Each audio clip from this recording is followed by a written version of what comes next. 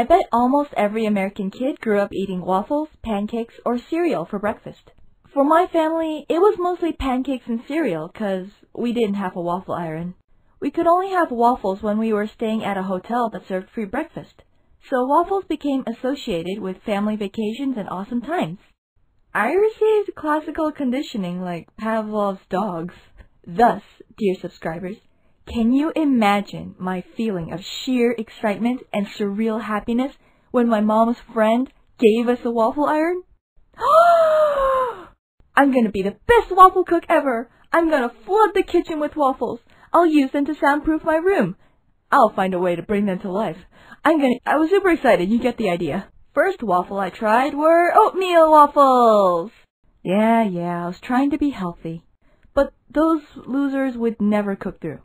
Even when I cooked them on each side for 20 minutes until steam was rising through the gap, the batter would be completely uncooked on the inside.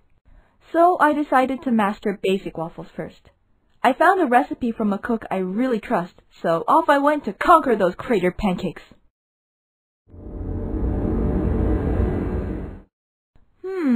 I don't have buttermilk, so I'll just use the same amount of milk instead.